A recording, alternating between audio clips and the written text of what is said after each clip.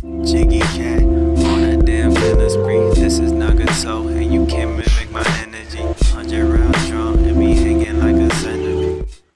Hey everyone, it's me Nagato's Adventure. I hope you guys are having an awesome day for today, and as the title states, I'm going to be teaching you guys on how to play PC Engine games / Turbografx games on your PlayStation Vita that is modded via using the latest build of RetroArch. With that being all out the way as well, we're going to go ahead and get started on today's prerequisites, and any of the items or things I'll state and any products, or not products, but any files I'll use will be in the link in the description down below. So first things first, you need a modded PlayStation Vita or a PS TV that's already hacked in some shape or form. So whether you're using the latest, H-Encore² exploit, H-Encore, HENkaku from 3.60, or you're using HENkaku Enzo, or if you've stolen through President 70 using Trinity, your device needs to, at least run some unsigned code, and you could be able to run homebrew for this process. You also need the latest build of VitaShell as well. Your system needs to be on 3.60 to 3.73 firmware. You also need the latest build of RetroArch. You also need a set of PC Engine or Turbografx ROMs. I won't provide any links for that. You can just Google.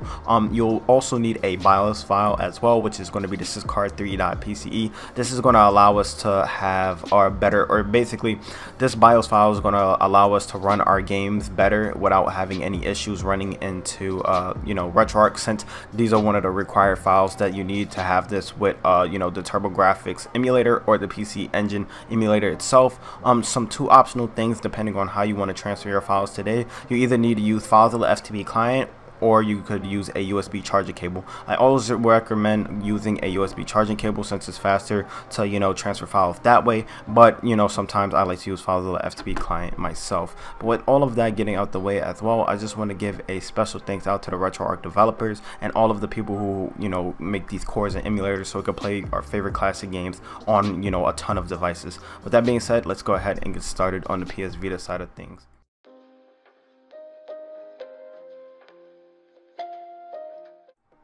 Alrighty guys, assuming that you did follow all the prerequisites in the intro, we're going to go ahead and get started on the PS Vita side of things. So first things first, what we need to go ahead and verify is your device is already modified. So I'm using HENkaku Enzo 3.60, so I'm assuming that you guys already have a modded PlayStation Vita or PS TV at this point. What we need to do is go ahead into VitaShell.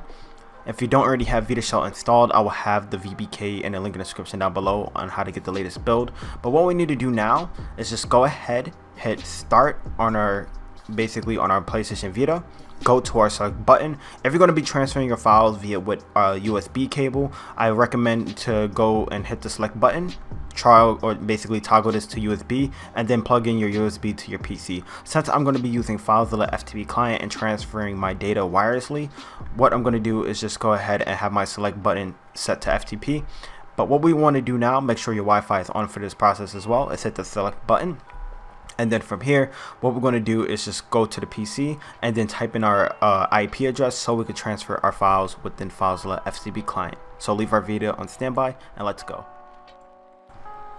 Alright guys, we're back onto the PC as showcased here. There are some things we need to do before we get our files transferred over to our PlayStation Vita. So first things first, we're going to go ahead and get started on this folder right here. What you want to do is go ahead and create a new folder on your desktop. Just go ahead and create one by right clicking, hit new, make a new folder, and you could just label it as Turbografx games or PC Engine games. So right here I'm just gonna recycle this folder right here, but as showcased here, I made a direct folder for where I'm gonna put all of my games into.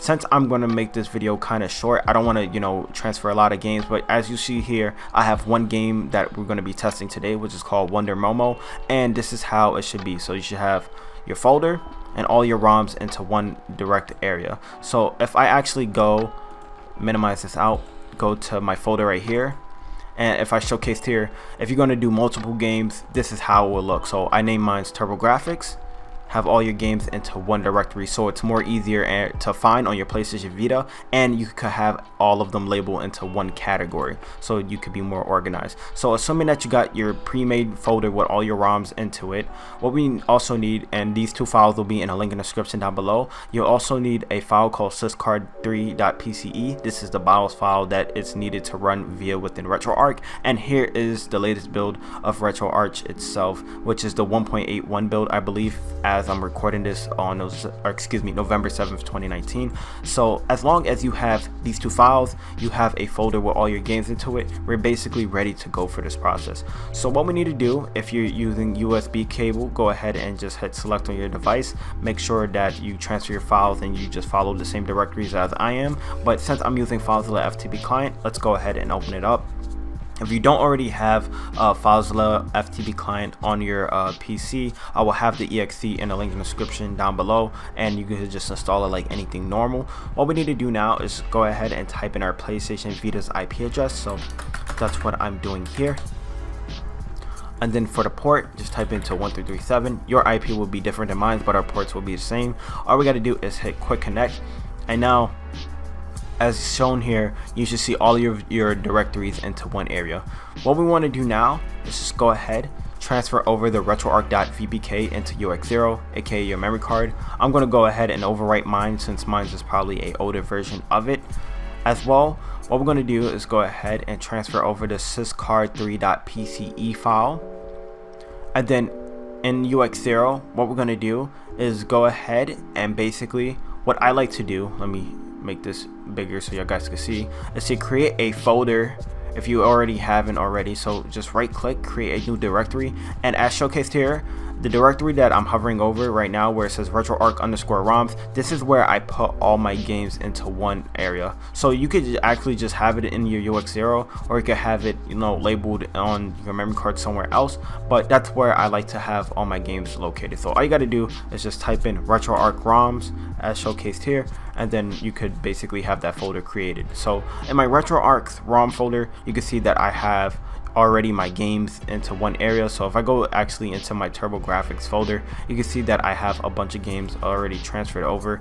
It may take a little time to load since I have over, I think, about 1,000 titles. Yeah, so as showcased here, here's all my PCE games into one directory. But since I just wanted to transfer over one game for this tutorial, you're going to see here that I have one ROM transferring. So as of right now, what I'm going to do is just go ahead and cut the video, come back once this is fully done, and then we're going to go to our PlayStation Vita and then get RetroArch set up for our PC Engine emulator. Alrighty guys, so as showcased here, if I go to my successful transfers, all of my games, or basically all of the data that we just transferred from here, has now successfully been on my PlayStation Vita. So what we're going to do now is go to the Vita and get this set up. Alrighty, now so all of our files successfully transferred over, so we could go ahead and cancel out our FTP server as showcased here. So go ahead and hit circle on your Vita. Now what we need to do is go into UX0.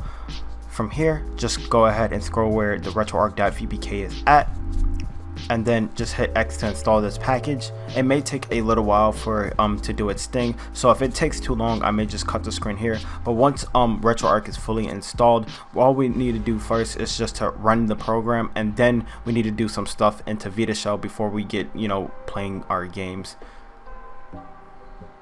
So it seems that it may be taking a little while, so I'm going to go ahead and cut the video here and then come back once it's fully finished. Alrighty, so RetroArch has now successfully been installed onto my PlayStation Vita. What we want to do now is just verify going into UX0 that our games are now into our folder. So that's why I told you guys to make a RetroArch_ROMs folder. And now you can see here that Wonder Momo, the game we transferred, is now into its correct directory. Now what we need to do is just exit out of VitaShell by hitting home and then exiting out. And then if I scroll all the way down here, you can see that my RetroArch is now on my system. Let's just go ahead and run it for 1 second, and then once RetroArch has fully successfully been onto my PlayStation Vita, what we're going to do is go ahead and back out for a second. So back out, and then I'm going to go ahead and scroll back into VitaShell because we need to go ahead and put our BIOS file into the correct directory as well, and this will be the last step. So let's go ahead and back out to our UX0 where it says syscard3.pce. All we got to do is hit move, so hit triangle over your file, hit X again, scroll all the way to our data folder. Then from here where it says RetroArch, and you should have a folder called system. This is where all of our BIOS files should be located. If you don't have this system file in here, just go ahead and hit triangle, create a new folder by scrolling down right here, and then just create a new folder and name it system in all lowercase. But from here, all we got to do is paste the file over. Since I already had it in here, that's why you saw it before. But yeah, now my syscard3.pce file is now in the RetroArch folder. Now we could go ahead and exit out. Now everything should be fine, and we should be playing some PC Engine games on our PlayStation Vita in real time. I'm not going to include any audio for this since, you know, copyright issues, and you know, YouTube loves to copyright claim. But what we're going to do now is go ahead into RetroArch. First things first, we're going to go to load core, scroll all the way down to our PC Engine core. So that I'm trying to find it right now. Let me scroll down. So yeah, it's called NEC PC Engine CD Battle Fast. This is the engine that you want to have when you play PC Engine games. So hit circle on that. Your Vita will go black for a second. Don't worry, it's just, you know, changing basically the configuration so it could run that core. So in the corner you can see that it's on 1.81 Beetle Fast emulation. Now what we're going to do is hit load content, scroll all the way down to UX0, go to our RetroArch_ROMs folder, go find our game of choice. But this is Wonder Momo here. Press circle again on it, and now the game should run as normal. So let me just verify my audio is off. And yeah, here is the basically the PlayStation Vita running via PC Engine games within RetroArch. So I'm just going to showcase some gameplay of it. So let me take a little time for it to load. Just waiting for it to do its thing. So yeah, here's me moving the person back and forth. So yeah, this is how you run PC Engine games on your PlayStation Vita. If you guys did enjoy this video, please be sure to leave a like. Please be sure to comment down below if you have any questions. If you have any questions as well, feel free to join my Discord. I will have that in the link in the description down below, as showcased in the video as well. But yeah, this is how you run classic PC Engine games. With that being said, my name is Nagato, and I'm signing out. Thank you guys for watching. Peace.